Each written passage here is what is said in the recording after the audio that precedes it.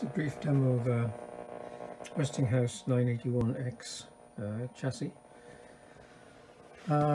It's got some damage to one of the bandchange switch wafers, right buried in all those components there.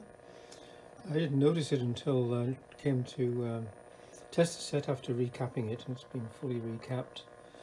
All paper caps, I think 16 of those, and 4 electrolytics all been replaced. And the audio worked great, the IF worked great.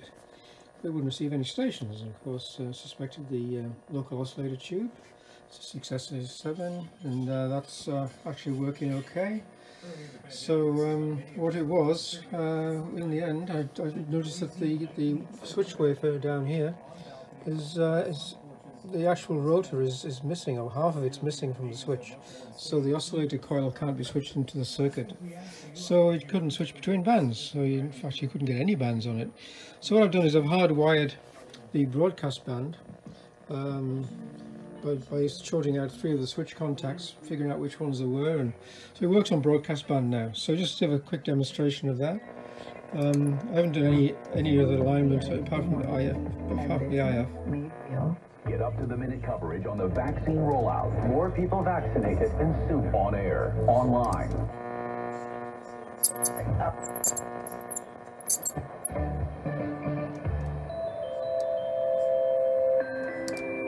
And Radio 1 is presented by serving the Olympic Banana.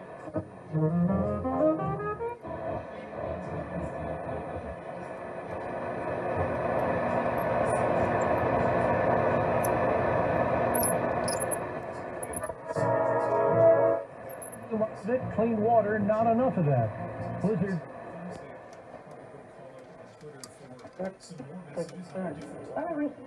For the number of new COVID-19 cases,